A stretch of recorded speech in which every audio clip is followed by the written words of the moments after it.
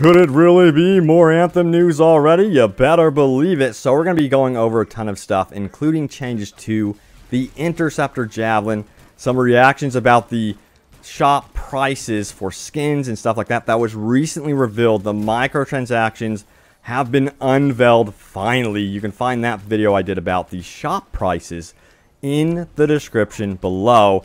And then also some corrections from Bioware about some features that were recently mentioned in live streams, and then a bunch of other stuff as well. So yeah, let's dive straight in. Hey everyone, what's up? Open World Games here, and let us begin. Also, by the way, really important, I'm starting up a brand new giveaway dedicated to, you guessed it, Anthem. If you want a chance to win a copy of Anthem for either PS4, Xbox One, or PC, see that description below on how to enter. All I do ask is that you are a subscriber to the channel. Be sure to turn on the bell notification icon if you want to stay up to date on all things Anthem. And you know what? Follow me on social media, by the way, to stay updated, because I will keep you in the know, whether it's Facebook, Twitter, or even my Discord. See that description. Plus, hey, Discord has a bunch of people you can matchmake with and find, you know, a squad. Alright, so let's talk about corrections first of all. So this was posted out by Ben Irving of Bioware saying, stream correction, crafting information. And he goes on to say the following. In the latest live stream, I made a couple mistakes when it comes to crafting information. He goes on to say, legendary items cannot be crafted. They can only be found in drops at launch. Crafted items get their power level based on your pilot level, so they do scale in that sense, but you need to unlock higher rarities of a blueprint to craft more rare items, uncommon, common, rare, and epic, etc. You can unlock the higher rarity options in a variety of ways, including challenges and earning reputation within certain factions. And then sigils are the new name for match consumables, not blueprints. So there are some really important noteworthy corrections from Bioware, so take note of those going forward. Alright, so let's talk about some Interceptor changes. So this was posted out on Reddit. It says this, and it comes from the death or something like that. It says, Interceptor still has a few glaring flaws that prevent the full experience, including a primary aspect of the Javelin. And he has some very noteworthy stuff under there. This is the reply from Bioware Camden, who says this, hey, this is great feedback. A lot of these points are things we've also experienced internally, have talked about. So let me jump right into what we have done and should be in for launch or very shortly after. He goes on to further say this, increase aura stack amount 3 times the current amount, or something like that. He says reward wasn't high enough for the risk. So it seems like there's a buff in that regard. He says added ticking damage to aura, excuse me, not a ton, but just enough to spice it up, as well as give you better feedback about when it's ticking. Now, spark dash targeting for ground, air, and air ground. There were quite a few improvements we did since the demo to improve the overall usability of this one. Now, air-to-air melee attacks. Let's talk about this one. He says this. This allows the Interceptor to more effectively and repeatedly hit enemies in the air, especially in ultimate mode. And then he goes on to say this. The air-to-ground melee spin does have a continuous hitbox, so you hit multiple times on the way down. The hitbox was slightly increased. So overall, it looks to me like the Interceptor has seen a buff here. So that's actually good news for Interceptor fans, which I'm one. I felt like, you know, when it came to especially tougher enemies, the Interceptor really had to stand back and away from the battle. At least that's how I felt. I don't know about you guys. Plus, in my opinion, some feedback here about the Interceptor personally, I think it would be cool to up the effects on some of their abilities, because you've got all these abilities going off which look amazing from other Javelins. I would like to see that increased for the Interceptor. Alright, also, he goes on to say this, things we may need to look at, but may be fixed. Can't remember between all of the builds at the moment. He says this, Tempest Strike, Air to Melee animation, Matrix mode, and then Spark Dash and Venom Spray targeting towards Reticle rather than Javelin facing. Pretty sure this was addressed, but haven't seen it specifically myself in action. So those are some other things that they're looking to in the future. And then he says this, things we haven't addressed or talked about yet. Changing primers and detonators. We'll continue to watch this one because I definitely understand what you're saying, but with the changes to Aurora, we like to hold off on swapping up primary characteristics like this for gear until we need to. Now, Wrath Strike, previously Shadow Claw, need to review and potentially rebalance this one as well. So, what is your opinion again about the Interceptor? I want you guys sounding off in the comments below. What would get you to play more as the Interceptor Javelin in Anthem? That's going to be my biggest question for you, so go for it. So yeah, as I mentioned beforehand, shop prices were revealed for Anthem, showing off, you know, basically the microtransaction system here.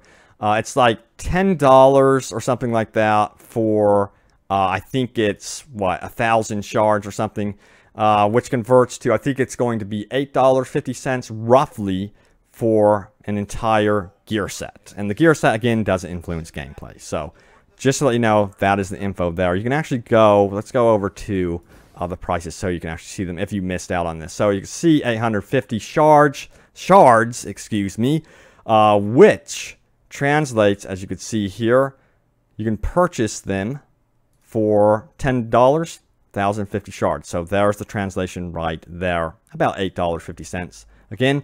But let's go ahead and look at some of the reactions related to this right now. So the community has been pretty vocal about this for sure. So let's dive into this right now. So first of all, this one right here comes from Javelin99, who says, so $8.50 for an armor pack, isn't that what everyone here was asking for? $10 or less for a full armor set seems good to me. People in the MTX thread are losing their minds right now thinking it's $20.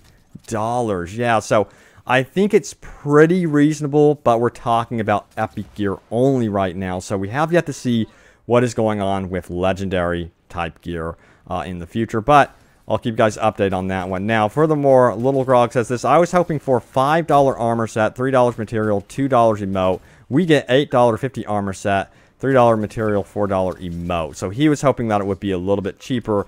And I do get that considering that this is a $50 game. I mean, $60 game, excuse me. And it's not, you know, a free-to-play title. But it's not the, like, $20 to $30. I think, like, Fortnite, to get everything that you want for one character is, like, freaking $30. I think it's kind of outrageous. Over time, it just gets ridiculous. But anyway, moving onward, we have another reaction from 7 Ether, who says this, can you buy exactly $850 shards? Because if not, I'm sorry, $8.50 for an armor pack. You're forced to buy the $10 worth to get an armor pack with not enough left over for anything else, since everything seems to be 300 plus. So yeah, I guess the idea is they want you to purchase multiple stuff and then have that leftover currency to get, you know, more items over the long term, if you understand what I'm saying right there. So that's how microtransactions work. But let me know your opinion. What do you think? Is it good, bad? Post away in the comments below. Also, the biggest thing is what's going to happen with the grinding. So we have yet to figure that one out. But from initial reactions, this is really good news. XGreg says this, I was watching a stream and the player got over 5,000 coins in 4 story missions. Granted, he was with a full team and likely playing on hard difficulty, but overall, it doesn't seem like an unreasonable rate. And that's something I keep hearing over and over again. It's making me thrilled that it seems like this game, hopefully, cross my fingers, is launching very well so far. So I'm going to pay attention to the grindiness in the long term, by the way, because things can change.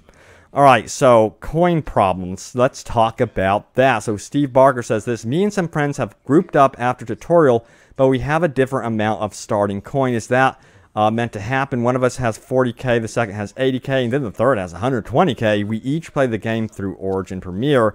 And the response was from Michael Gamble of Bioware, who says, yep, we're all over that one. So yeah, they're aware of that issue, and they are going to look to fix it. I'm curious to see how they're going to fix that one, though.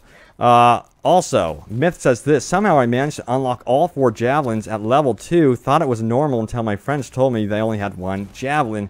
And the response was, yep, that's a bug. We're on it. So, again, I don't know if they're going to take away Javelins or something like that for those of you that aren't at a certain level, or how they're going to actually address that. But we'll see, and I'll keep you updated. Also, I noticed audio problems in my full build here. This is an update. It says, just a quick heads up to all you freelancers. We have improved audio performance and fixed a lot of bugs since the demo. Unfortunately, there are still instances of total audio dropout occurring, which will require a restart. We have a significant fix for this issue that will be deployed in day 1 patch. We are also working closely with Frostbite Audio to address any possible remaining causes. The issue seems to occur most often in heavy 4-player firefights in certain conditions, but it's very difficult to trap and therefore reproduce to solve. And he said, we appreciate the patience, blah, blah, blah, blah. So, yeah. I had my audio drop out. I was like, dang it, I thought this was fixed. Come on now. So that will be in apparently the February 22nd patch. And also, if you didn't know, there was also a patch already applied to this version, the early access version of Anthem. Alright, so let's also talk about this one right here. Boone says this, will the 10-hour trial progress carry over to the main game launch? A lot of people have been asking this. It is insane, so I'm going to answer it here for you guys. Jonathan Warner is going to answer, He says, yes. So, it has been, so yeah, your progress will carry over from the 10-hour trial. No worries there. Now, also, there's some noteworthy bugs here to talk about for Xbox One users. Michael Gamble says this, Xbox people, this is important. There's a known bug where if you suspend your game on Xbox and come back later on and resume it, it won't reconnect. When you're done, kill the title and relaunch when you play next. Otherwise, it sits on the reconnecting screen forever. So just remember that one, Xbox users. Next up, this one comes from Darren Modian, who says this, getting settings reset every time I close the game and come back as well.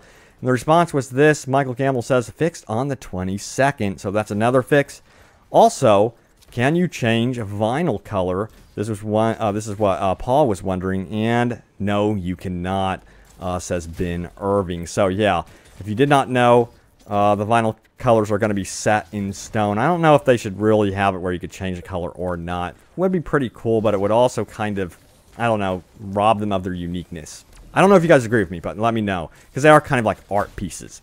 Also, what about this one right here? Meek says this, hey, love the game, but when do I get a non-dirty Javelin?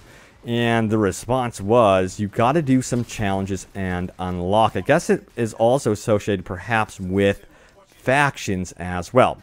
Now, this is good news right here. Michael Gamble reports on this. He retweeted this. This was from Cytry, who says this, gotta say the Anthem is way better now than the demo on Xbox One X. It runs smoothly and the graphics are spot on. And he says the demo was an older build. So I've also noticed graphical enhancements as well when I am playing. So that's good to know. I've got to fine-tune some things with my jitters because of my PC, but I do video editing and stuff like that. So you may have seen some jitters in some of this video footage. That's because I've gone straight from video editing to playing the game, and I accidentally had some stuff open in the background, which is not smart. But anyway, guys, thanks for watching.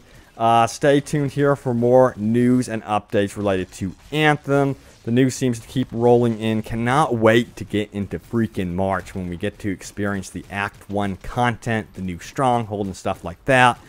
So yeah, I'm going to be playing the hell out of this game tonight, tomorrow, pretty much indefinitely, I guess, until, you know, Anthem 2. I hope that this game is that successful. I'm getting the hint that the launch is going pretty smoothly so far, so I'm pretty hyped over here for sure, and I really do hope this is like a long-lasting franchise. So crossing my fingers. But guys, thanks for watching. Stay tuned for more, and I will see you all next time. Take care.